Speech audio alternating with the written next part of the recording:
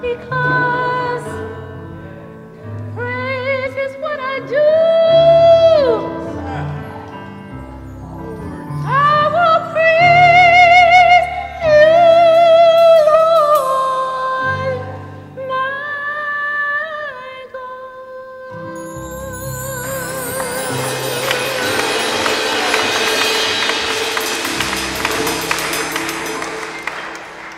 I don't know about you, but I'm already full. My cup is filled up and spilling over, and I hope you get some of what I'm feeling right now. There is a word from the Lord. I want to say that when I was growing up, I was bi-religious.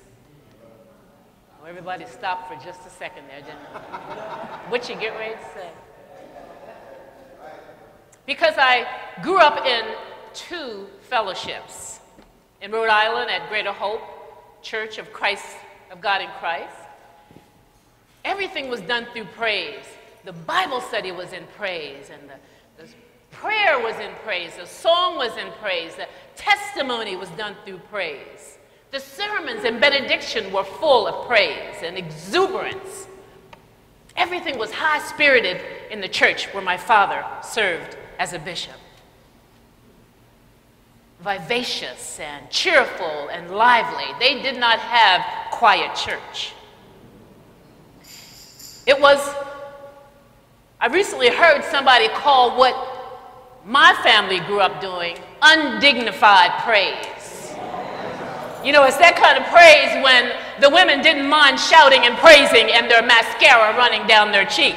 It was the kind of praise that the men didn't worry about their tie getting crooked while they were giving God the praise. It was the kind of church that if you bought new shoes, you didn't worry about somebody stepping on them because your feet were moving so fast in your praise, they couldn't even do that. I was bi-religious. Perhaps praising God was what we were told to do when we went into the church, but when we got of age, we learned that it was something that I wanted to do.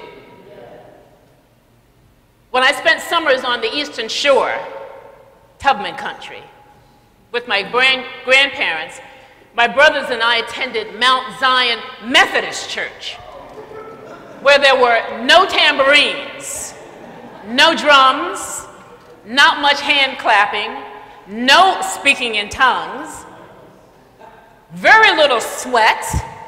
As a matter of fact, the ushers made a point of walking around with a fan in case they even saw a sheen on your face.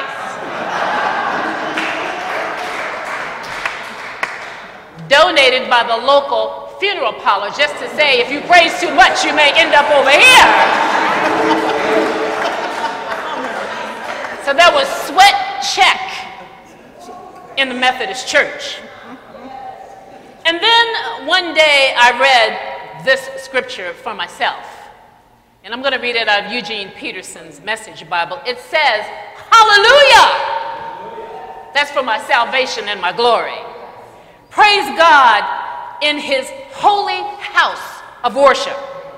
Praise him under the open skies. Praise him for his acts of power. Praise him for his magnificent greatness. Praise with a blast of the trumpet. Praise with strumming of strings. Praise him with castanets and dance. Praise him with cymbals and big brass drums. Praise him with fiddles and mandolins. It says, let Southeast say, earthing.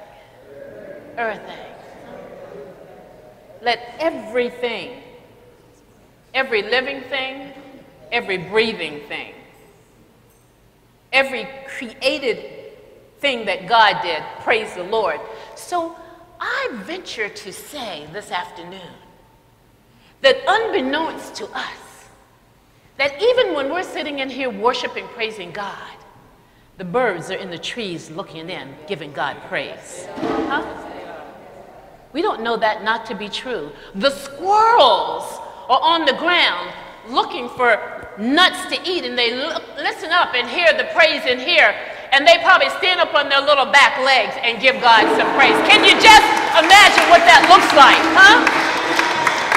I would imagine that the ants walking to see if anybody on their way in dropped any of their toast pieces from their breakfast that they came to church with, as they're walking and trailing one another to find those crumbs. Stop for a second. The whole line stops. The first ant stops, and the rest of them don't know what's happening and bump up into it, and they lean back in a glorified praise. That's the praise I'm talking about this morning. Let every living creature, the scripture says, praise the Lord. Now, we've heard about the praise this morning in the song, in the message from the elder. My question to you is, where is your praise? So you have the opportunity while I'm setting this up to go in your purse and pull out your praise and put it on your lap. Go in your pocket, pull out your praise and put it on your lap. Pull it out of yourself. Wherever your praise is, I want you to put it where you can see it and feel it right now.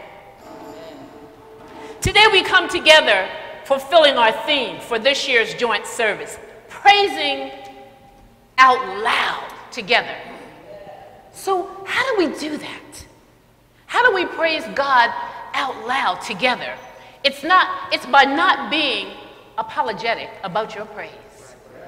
If you don't like the way I praise, you can tell the person, go sit over there where they're not praising. And hopefully, they'll take some of the fire where they go to sit and ignite a new praise. See, we sit in here as kindling. I've been noticing this morning, there's a smoking section in here. You know, and it's dispersed all through the congregation. And you are the ones that sit with the kindling that God gave you. Some of you have the spark and the fire to light the kindling. Some of you got the smoke that comes from when the fire is about to be started. And that gives birth to a full-blown praise break. Don't be ashamed of giving God praise. God gave you everything you have. You think you got that job by yourself? No, God gave it to you. You think you got that new outfit by yourself? No, God gave you the job to give you the money to buy that outfit. You think that you woke up this morning by yourself? I'm here to tell you this morning to give you praise that God woke you up this morning. As a matter of fact, I want you to think about this for just a second. So there you are in the middle of the morning. Some of you got home at 2, 3. Some of you didn't go home, you came straight to church. Come on, somebody. If you can't say amen, say it's me. But for those of you that slept last night, imagine that you were asleep, just laying there.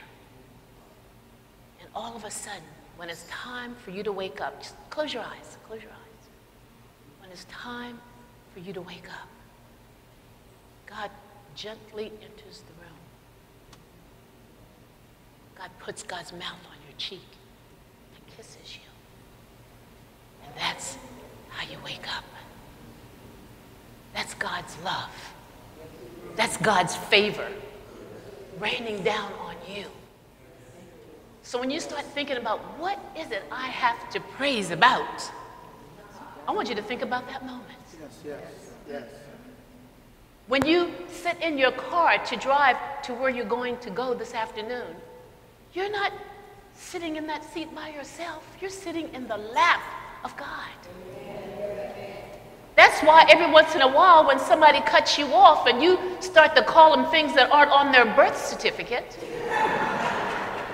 your tongue is bridled because God is in control. God is driving you every day where you need to go, to your job, through your job. There you are sitting at your desk, and that person or that boss who challenges. Now everybody in here have a lot of nerves, but you swear that you only have one, right?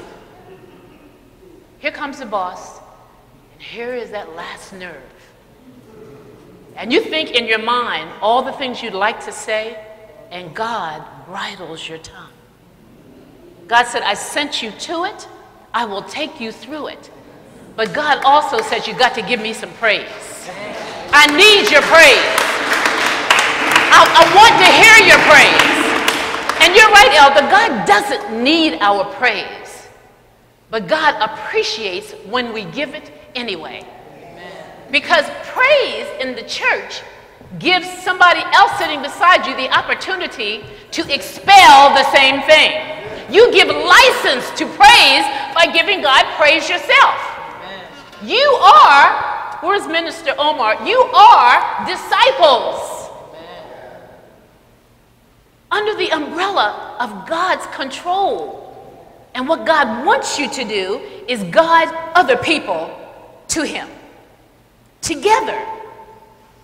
We have to remember that praising defines one's actions based on what the Lord has done for you. Praising out speaks to available praise, to obtainable praise. Praising out loud identifies lurid and flamboyant and brassy praise. Because everybody praises different. Some folk you'll see sitting in the pew going like this.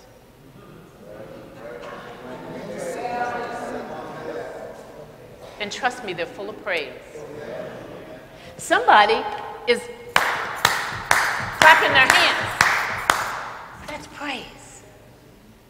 And then there's those that kick their shoes off and start having a Los Angeles Seymour, a Zuzu moment. Huh? And start dancing and shouting and giving God praise. So you can tell the level of awareness and people letting you know and God know what God has done for them. Where is your praise? Did you take it out? Did you put it on your lap? Are you ready to give it to somebody else? Together, praising out loud together is corporate praise. This is a corporation. MCC, DC, UFC, DC. This is corporate praise, organized praise. I call it Pentecostal praise. A praise that comes from God through the baptism of the Holy Spirit. When that Spirit hits you, you're not going to be able to sit there. When Jeff was up here directing, I almost lost my mind. I thought I wanted to lean over to Elder Dwayne and Reverend Kathy and said, should we just go to benediction? Because the choir are the disciples in this room. Praise the Lord today. Today I am reminded that praising out loud together brings us closer together. UFC DC, on some Sunday mornings when you have been out too late, you need to come in and sit in the service, 11 o'clock service with MCCDC. MCCDC, some afternoon, if you got a little bit left, if Elder hasn't taken it all up and Reverend Kathy hasn't drained you with her beautiful voice and you got a little left, you can come to UFCDC at 3 o'clock. We'll be finished by 4. You can still get to Paradise Cafe. They'll have mac and cheese and everything still left over there. So we're not going to keep you too long. At Zuzu in Los Angeles, they said that the anointing of the praise was so pregnant with possibilities that sick people got well right there in the room. That blind people became seeing again right there in the room. That people that walked in on canes ran out the church shouting hallelujah because the Holy Spirit blessed them. Do you want that kind of blessing? Yes. Can you give that kind of praise? Yes. God only wants you to praise and worship for each other. God said, I already got this. Okay, I got this. But as disciples, your praise is going to bless the person that's looking at you give praise. For whatever reason, give your praise. Praise God because of a few things. Praise God because God is worthy. God is worthy to be praised. Praise God because God woke you up this morning. Somebody ought to already have clapped their hands. Praise God because God put food on your table. Praise God because He has many times made a way out of no way for somebody in the room. Praise God because He's a heart fixer and a mind regulator. Praise God because He pulled you through some really rough times. He may not come when you call Him, but they say He shows up right on time.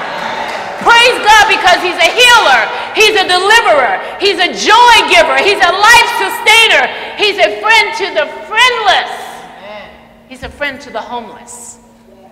He knew who you were before you were even put together totally in your mother's womb, and God doesn't make mistakes.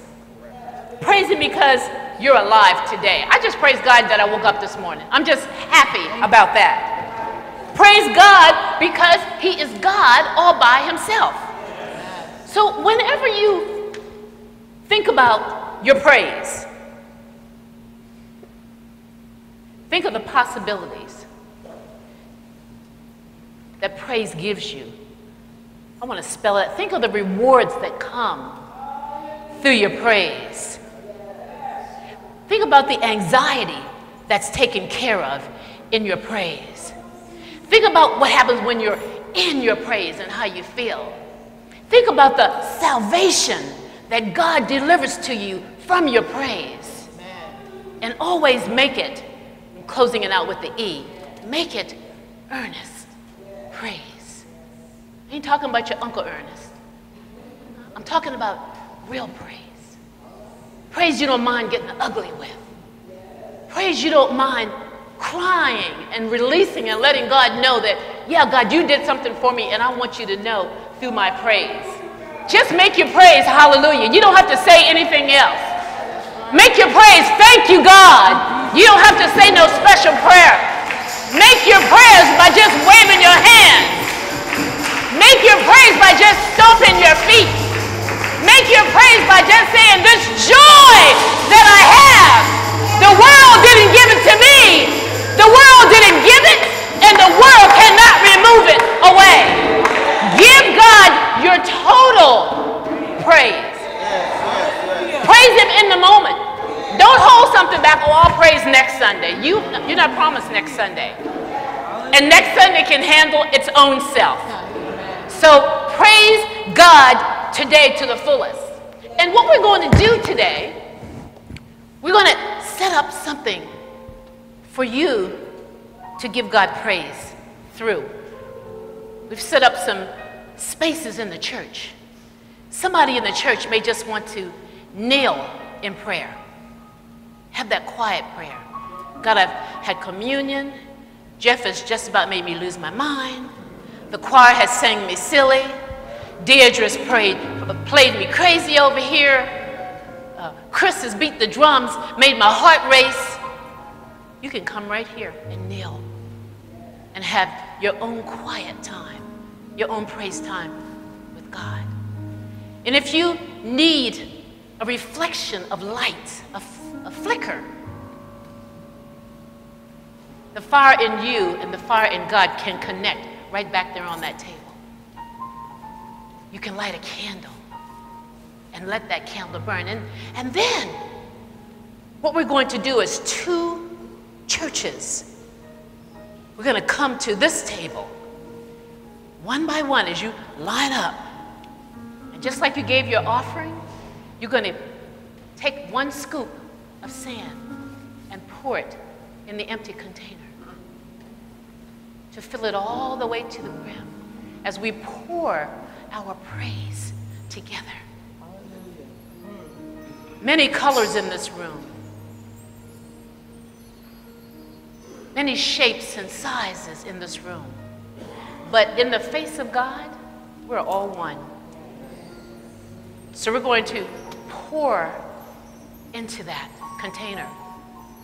And we're going to leave it. And if for some reason it overflows, then the overflow on the table is what God has already ordered for us to do. there is an overflow. I want you just to close your eyes for 1 second. God, we come in the name of Jesus right now, and as we prepare to worship you in spirit and in truth in our own individual way, bless us as we kneel. Bless us as we light the candle, and bless us in the ritual of pouring sand. Let us rejoice and praise out loud together in your name. Amen and Ashe.